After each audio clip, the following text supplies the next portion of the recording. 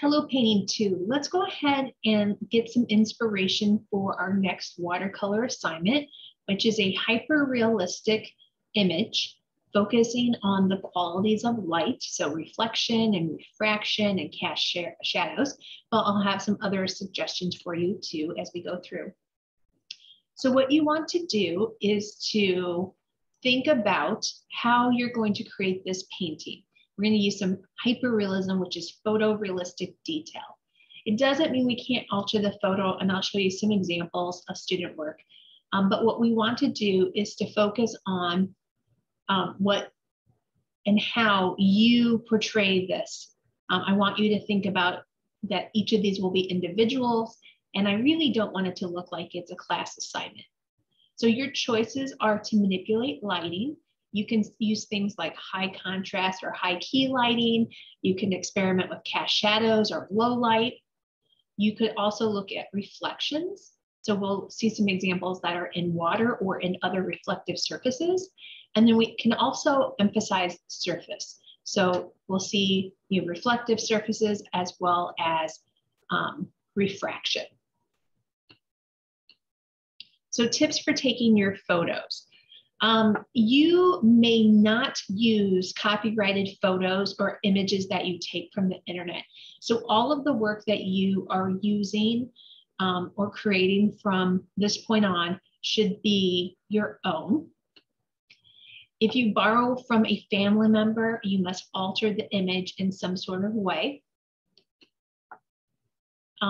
You can take photos for this, but you can also look at photos that you might have.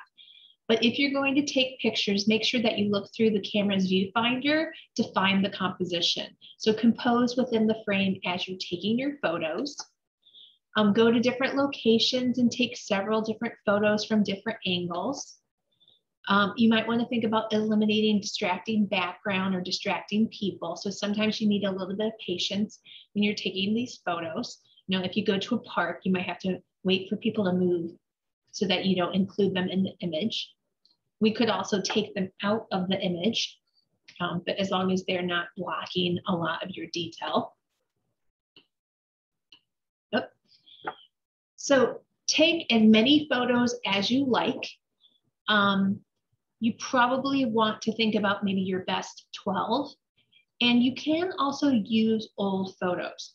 So you could think about maybe places you've gone on vacations or trips that you've taken or places you've gone, and create a folder. And I'd like you to put your images in that folder. So don't put it in Process Portfolio, put it in a folder in case we need to manipulate the photo using Photopea, and they're due on May 11th. So types of lighting. This is high key. So thinking about sun-drenched look. So think about maybe you've gone on vacation, you've been somewhere tropical. Where are some of these images you might have at home? Or you could make an intention to go somewhere. With high key, it creates strong shadows and cast shadows, which is fun to manipulate in watercolor. You can see in this basket, it was probably all yellow, so all the light yellow to begin with, and then they just added the dark. Cast shadows we can simply do with glazing. You do not have to feel like you have to, do the whole house. You can look for interesting details. So try to think about how you can kind of crop in and create imagery that has maybe repetition of rectangular or vertical or horizontal elements. Look for cast shadows and focus on them. Low light, you have to be very careful about. Most of the time with your cell phones, you guys are able to do this pretty easily now. So just make sure that you don't get a lot of blur. If you want to try low light. If you are going to do some night photography, make sure that you use the proper setting on your camera. So you might have to experiment with that or look for your specific model of camera or phone to see how to work that. You can do images at dusk. Special lighting and surfaces. Google's acting funny, so apologize. here we go, refraction in water. So you can look through a pond or a fish tank or like a koi pond. And this looks pretty challenging, but actually watercolor is the best media for techniques that are like refraction. Okay, here we go, back. So here's more simple refraction. So in a glass instead of a fishbowl. So this is all starting with the light and then gradually adding the dark as we go. You can think about reflection. You can check out more of these images by this artist who does watercolor reflections of landscapes. Think about vacations you've taken. All of these examples I'm showing you, by the way, are hyperrealistic watercolor. Do you have any transparent objects? Things that are made out of glass are really fun and really easy to paint in watercolor. You could set up a still life of glass bottles or vases. You can look at shiny objects. You can look at reflective surfaces so that you can see the mirrored image. Sometimes it's nice to manipulate and have different kinds of surfaces in a still life. So not all of them be made out of like reflective materials like trumpet.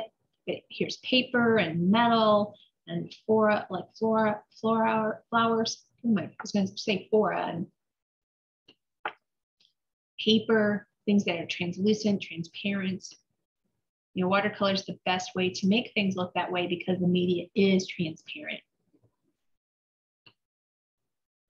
So here's some student examples of manipulation of light. This is like the low light,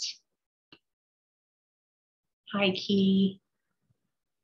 Here's some examples from spring. So I just wanted to mention that, you know, you take your own photos and then you paint. And you can see she took a little bit of license in the background. She didn't want it to be as dark. So it doesn't have to be perfect representation of the photo. It just should look like it has realistic detail and value. These are the ones that were done remotely last year. And here's some others from past years. So some of these are kind of like close-ups, reflective surfaces. This was looking through a window. It was like a snowy day. Here's reflection, right? So reflection, you can see the window in the fluidity of the eye. A little reflection in the snow and the ice.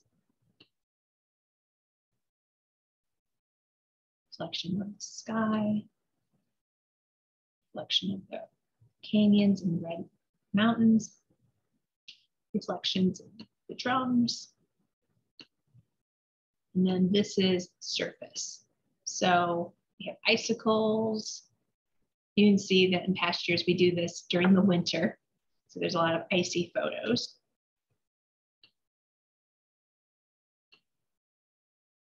Here's those those glass objects. We can do food again. Jellyfish. Yep.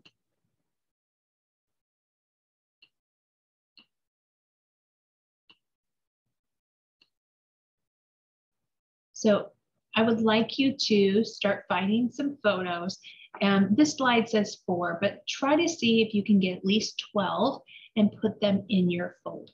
Just make sure that whatever you do, it meets the requirements of the assignment. So just eventually, and I'll show these later, we'll start at light, and then we'll gradually add more and more dark so that it has a photorealistic quality to it.